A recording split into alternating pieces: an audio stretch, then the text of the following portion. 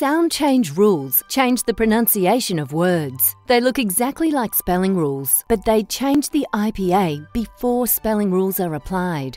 Sound changes can be applied to all words in the language using the sound changes option, and they can be encoded into affix rules, both in grammar tables and derived words.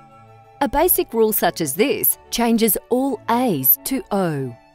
You can also specify if the change should only happen in a particular environment. The / means in the environment of, and the underscore signifies where the A is. This rule changes an A to O when it comes before a B, whereas this rule changes it after a B. This hash symbol represents a word boundary. This changes A to O at the beginning of a word. Curly brackets create a set. This means change A or E to O when they come after a B or D. Don't forget to separate the phonemes in the set with commas.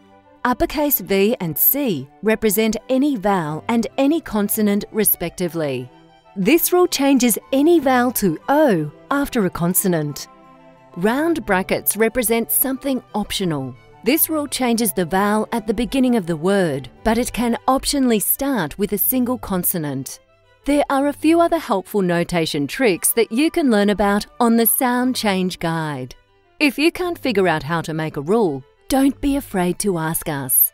Many users use the sound change option to further tweak how their words come out. Be aware that this is sometimes not the right tool for the task. If you're making a sound change rule because you don't like the look of a certain combination of phonemes, you should really just add an illegal combination. Additionally, all your word patterns could be fully controlled in the advanced word structure, although this feature can sometimes be difficult to wrangle.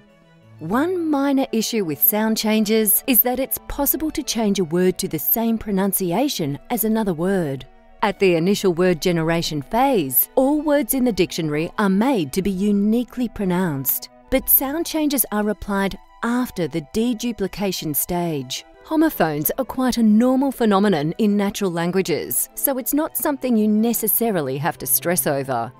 Checking Apply as Permanent Changes applies the changes to the hard-coded input in add and remove words. The rules then disappear as they are no longer needed. This process can be used to evolve the pronunciation of the language over multiple generations.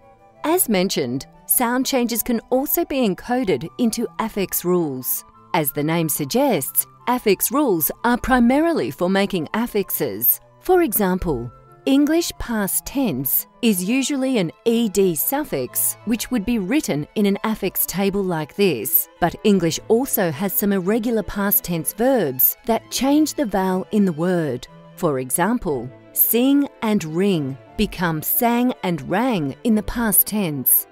When encoding sound changes into affix rules, you may only want to change the first or last match in the word, not every match.